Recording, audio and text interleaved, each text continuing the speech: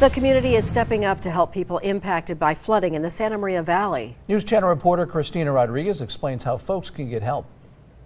Local organizations are coming together to help the victims of the floodwaters and sinkhole in Orchid.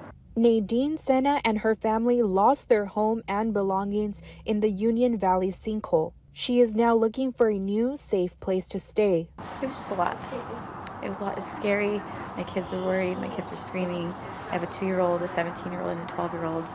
And my mom, my sister with special needs, she fell. Edwin Weaver is with the nonprofit Fighting Back Santa Maria Valley. He says the organization has a homeless liaison dedicating to helping those who were displaced by flooding. What they're doing is making sure that the student can attend school as she works with the adults to see if we can help them with their emergency situation. Sena says it has been difficult to find resources. So far, she hasn't been able to get help from FEMA or insurance. The school districts have helped us.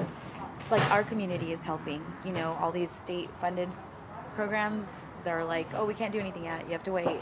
But my community has been amazing. My friends, my close friends. A lot of people are also out of their homes in Guadalupe because of flooding there as well. The Food Bank of Santa Barbara County delivered 3,000 pounds of food to flood victims, and crews are prepared to deliver more in the coming days. The food bank is aware that serious weather issues cause problems for families ranging from flooding, people losing everything in their homes. The Salvation Army is also preparing and delivering meals for those impacted by the floods. We are partnered with the Red Cross, and we have the opportunity to prepare breakfast, lunch, and dinner for these families in need. Sena says she is staying positive as she looks for a new home. A home. It could be empty. We just need somewhere that we can all be together. Locals can find more resources on our mobile app, where we have put together a list of contact numbers for shelter, food, and bare necessities. In Santa Maria, I'm News Channel reporter Christina Rodriguez.